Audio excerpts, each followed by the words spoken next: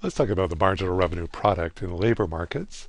Marginal revenue product, often written as just MRP, M for marginal, R for revenue, P for product, is equal to the marginal product in a competitive market times the price of the product in the output market.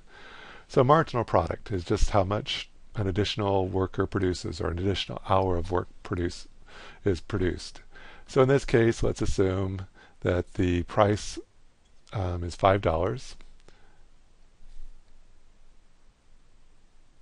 times, and let's say that worker can increase.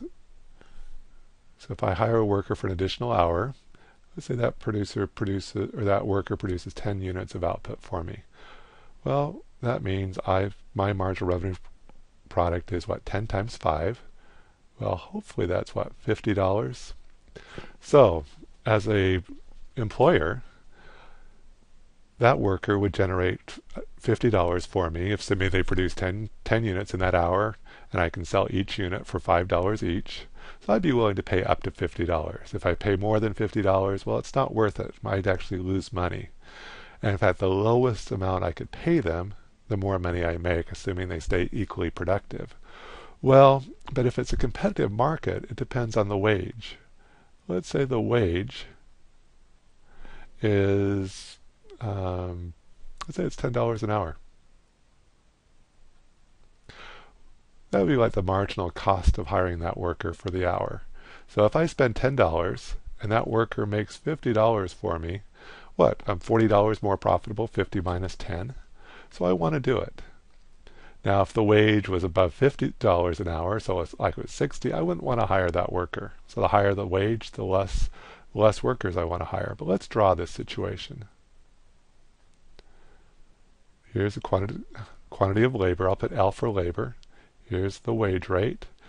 I'm assuming the marginal revenue product, which is the demand for labor, is downward sloping.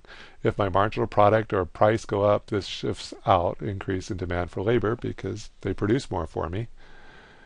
And let's say the wage is right here, horizontal, $10 an hour. So that would be like the marginal revenue product. So I want to hire workers up to here. My case right here of 10 and 50. So here's $10 an hour for each one. That's the marginal cost of hiring that worker. So I might be over here somewhere hiring a worker when that worker is producing, let's say 50. Well, that's when, similar case, the additional revenue from hiring the worker, the marginal revenue products greater than the marginal cost. I want to hire more.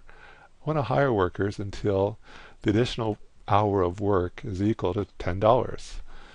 And I don't want to hire workers if they were to generate additional revenue for me of $5, but I have to pay them $10.